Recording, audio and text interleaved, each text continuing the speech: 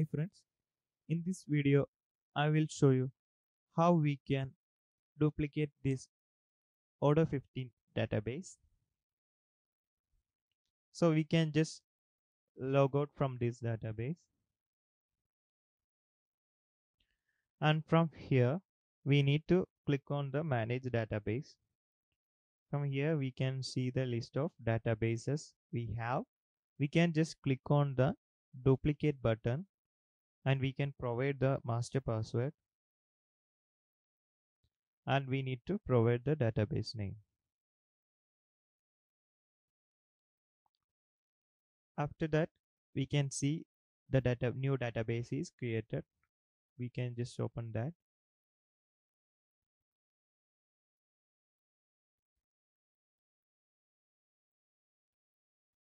So this way we can duplicate the database in Odoo 15.